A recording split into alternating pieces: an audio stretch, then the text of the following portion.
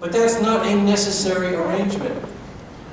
All you gotta do is look down at the little creatures that are inhabiting the planet with you, and you look at things like arthropod faces, and look at them, they're adorable, and they're very different. See, if for instance, if that guy in the middle lands on your front lawn and asks for a cup of tea, you're probably not going to confuse him with Richard Wiseman. And it's not just the superficial differences, it's about deep functional differences. So let me give you one example. I'll work through one example of a very different kind of solution to a common physiological problem. And that is, how do you eat in an aquatic environment? If you evolved in an ocean, you have a problem if you are a large, fierce predator and you're swimming around and you want to charge over here and eat this tasty little shrimp that's coming along, for instance. Because if you're in a dense medium like water and you rush forward, you're also pushing this mass of water ahead of you. And as you push that mass of water ahead of you, it will arrive at your prey before you do, and it will nicely push the shrimp out of the field of view, and you go scoot right past it and miss it. This is bad if you're trying to eat, right? We don't have this problem, this thin medium. Air doesn't do this, but water, it's a big problem. So let's think about how you catch that tasty food item in front of you. And bony fish have come up with a brilliant solution. What it is they have toothy jaws. You all know this. Think of a shark, nice toothy jaws. And what they also have, though, is this regular cranial ballet of fine adaptations that allow them to capture prey.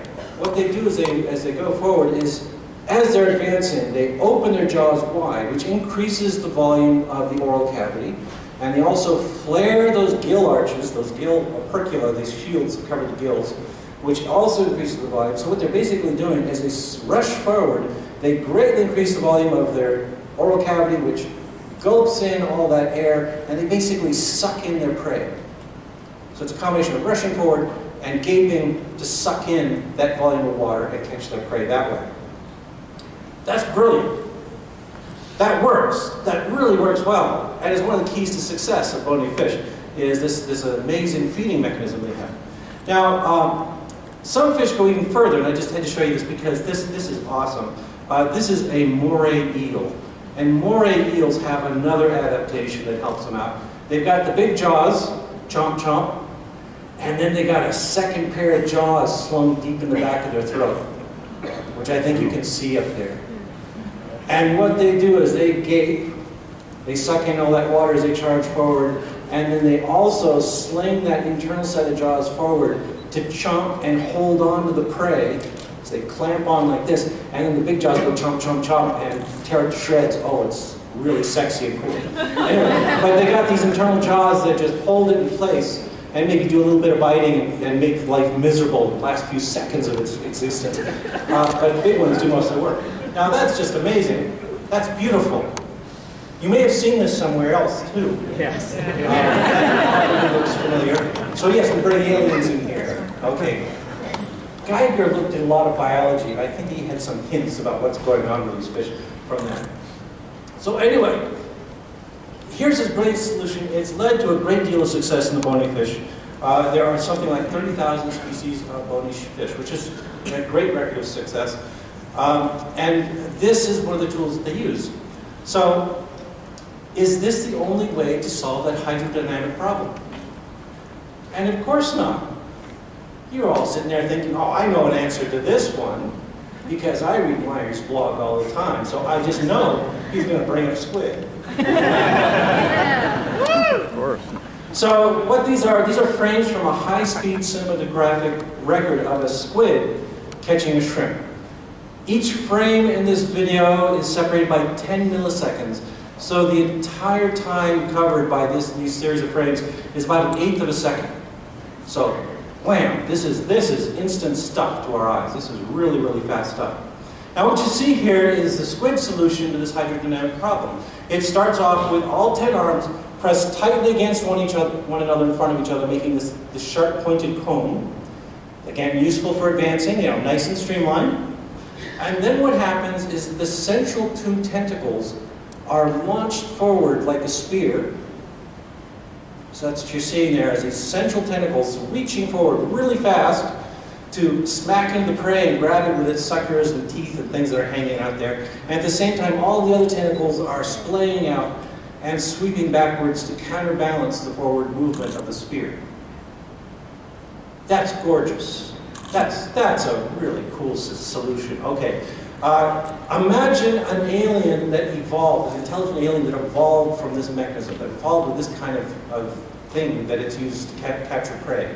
And you confront it on the dark night as its UFO lands. What will you see? You will see all these horrible sharp tentacles with claws and hooks sticking out in front of it, and it will wave hello by spearing you with a couple of them. And making a great display, a flowery display of all of its other tentacles. It would look pretty in your last few moments.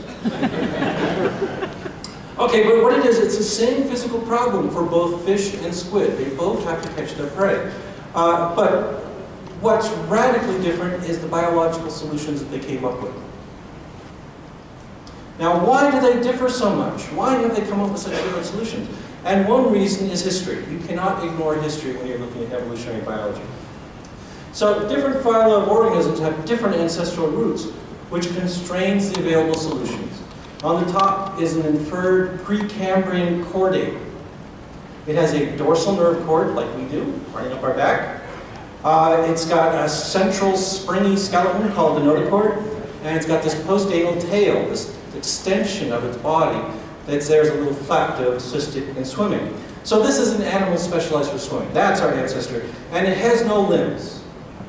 Limbs evolved later, and they were kind of this last-minute change. They got kind of bolted on to our bodies.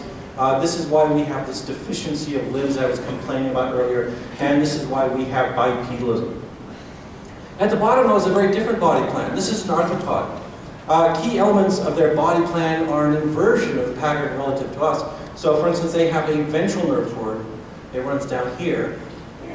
So yeah, if you ever want to kill a giant insect that's attacking you, right here will hit them right in their equivalent of a spine. So just keep that in mind when you meet those aliens. And also what you can see then is that every segment has a limb on it. Arthropods have had limbs to spare. In their evolutionary history, they have never had a shortage of limbs. And what you find is that there's a consolidation and a specialization of limbs in their history. What you typically find when you look at the evolution of an insect is that they essentially take a few of these limbs, they rearrange them and put them in places like in their mouth, their head, to act as mouth parts, or they modify them further down and use them for genitalia. There's all kinds of exotic things that are going on with their limbs. So that top picture is our heritage. It affects everything evolution can do to modify its descendants, our descendants. And it's easy to see how some forms are dependent on them. So here, I mentioned earlier, one of these pinnacles of vertebrate evolution. This is the bony fish again. There are over 30,000 species of fish. So hands down, this is the most successful vertebrate solution ever. So note the streamlined form, that kind of torpedo shape that you see up there. Its internal skeleton is a flexible spring, and it's flanked by these big slabs of muscle that propel it through the water. And at its front end is this sensory array, eyes and pressure and olfactory organs, and those elaborate prey capture reflexes that I already mentioned. So this is the perfect product of adaptive function. Surely every planet we visit someday, will have to have fishoids, right? Torpedo-shaped predators with sensory organs at the front end. That's going to be universal, you'd say, because, man, this is a really good way to build an organism. Well, hang on, wait, again, you guys have read my blog. You know what's coming. Here is the perfect product of adaptive evolution, okay? Physics dictates the torpedo shape. Fish and squid both have that torpedo shape. But there are many arrangements of body parts that can produce that same shape. So here, the sensory array is mid-body. The front is dominated by these elaborate manipulatory organs, the arms of the cephalopod. There is no internal skeleton.